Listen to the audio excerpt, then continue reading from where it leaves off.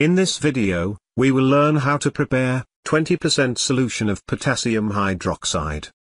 First of all, take a weight balance and power it on. Now, put Petri dish on it. Don't forget to tear it down. Now start adding potassium hydroxide into the Petri dish with the help of spatula. Weight precisely up to 20 grams. Now add the potassium hydroxide into the distilled water. You can take distilled water up to 70 milliliters for mixing. You have to make homogeneous mixture.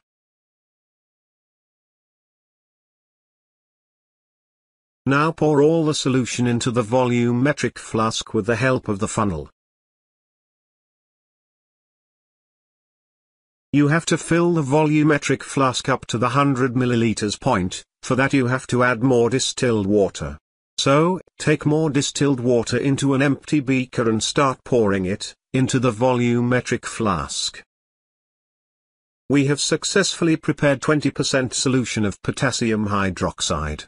Thanks for watching this video.